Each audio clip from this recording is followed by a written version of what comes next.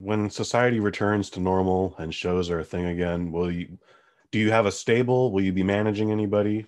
When the world begins to return and we are allowed to do promotions and in-person shows, I'm really looking forward to that time, because I think that after Effie's Big Gay Brunch and with the connections that I made there, the world is going to be my oyster. Because the benefit of a show like Effie's Big Gay Brunch is he brought together the cream of the crop of LGBTQ plus performers from all over the United States. Mm-hmm. And we all had the opportunity to work together, to become friends, to network, to cheer each other on and support each other.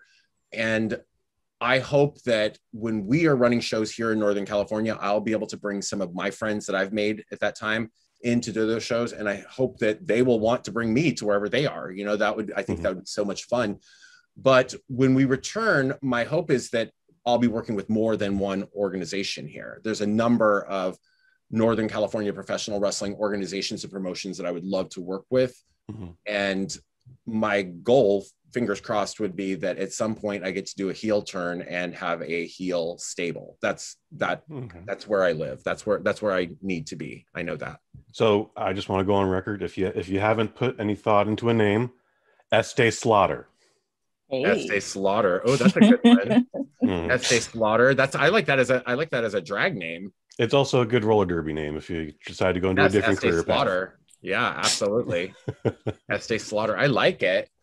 I wonder if there would be a cease and desist. I work in the beauty industry outside of, all of this. I'm like, I wonder what my friends at the actual Estee Lauder would think of this. But I think Estee Slaughter is amazing.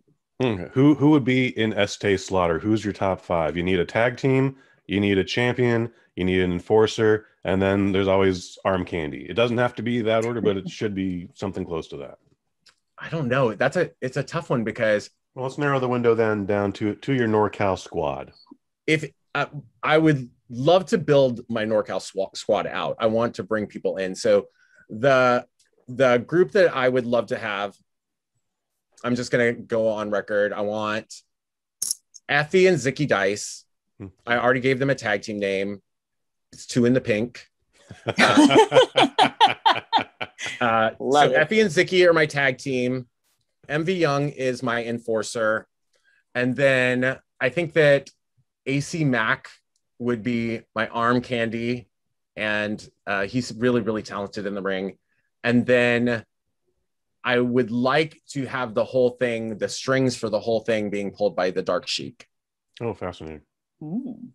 Dark Sheik is the mastermind behind all of Hood Slam. Hugely successful promotion here in Northern California. One that I've been clamoring to be part of for a really long time. If it's possible to be in love with somebody just based on their mind and what they bring and present to the world, I'm in love with Dark Sheik. I'm in love with what she represents. I'm in love with the way she thinks. I'm in love with how chill she is about everything, but chill without being oblivious. You know what I mean? Some people are just like so chill because they pay no attention and they're like, not at all. She's brilliant.